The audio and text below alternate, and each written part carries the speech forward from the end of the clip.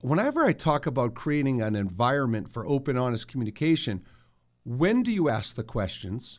Where do you ask the questions, right? So for instance, like I said, I don't want to answer these questions right after school. So give your kids time to decompress. Do you want to do it over dinner? Do you want to do it after dinner? Do you want to do it in their room? Do you want to do it in the living room? I mean, those all are factors that contribute to safety, psychological safety around these questions. So when, where, how do you approach it? Creating an authentic interaction where your child doesn't feel like if they share certain information, it'll be confidential, perhaps between you and the parents.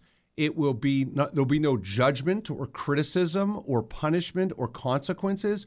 So these are all critical aspects of the conversation. If my son doesn't do something that I want him to do, then it gives us an opportunity to talk about a different way to do it, as opposed to being punitive and punishing him for it. But these are things, again, to open up the flow of conversation and to take a very open-ended, difficult question like, how was your day?